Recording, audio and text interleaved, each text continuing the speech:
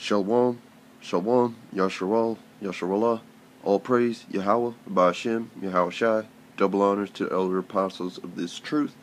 Wait, one more honors. Double honors to the elder apostles of this truth.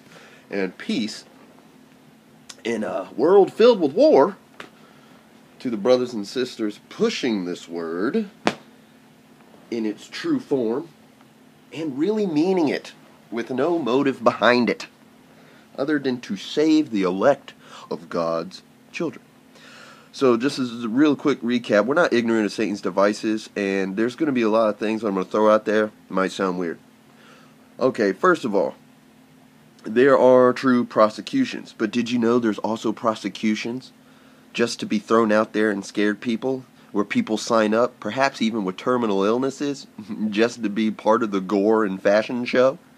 Another thing, all these incidences where people are incorporating God and doing horrendous things to their family members and others and saying about Yahweh and bringing the Lord into it, just know a few of those are PSYOPs programs to discredit Yasharal. Another thing, this whole black, white, and Muslim labeling makes all of you look really, really degenerate and insecure and stupid. First of all, black isn't a way to refer to any of our brethren of color. And if I were president, right, I'd abolish the N-word, just for the trouble it can get you in, right? White means purity, and I don't know if y'all read your Bible recently, but what on earth is pure right now? Anything? Okay, so you can erase that whole white shit when you should be clarifying people that are so-called white to be kind of pinkish, kind of raw, kind of Edomish.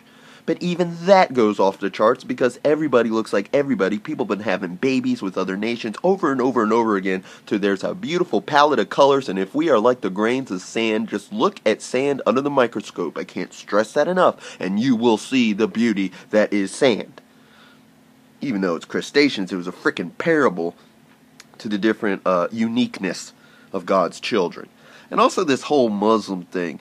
I don't know if y'all read the first version of the Quran, but didn't the Honorable Prophet say, leave the children of the book alone, talking about the Israelites, talking about the Hebrews? And anything, anything, just to represent Abraham's children, what the fuck are you doing throwing that term Muslim around?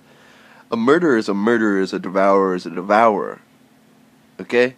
And that's such a sensitive subject, it's hard to touch. But I just wanted to put that out there. All you who are using the term Muslim, white, and black to describe your bullshit PSYOPs experiments, you ain't getting shit past the Israelites.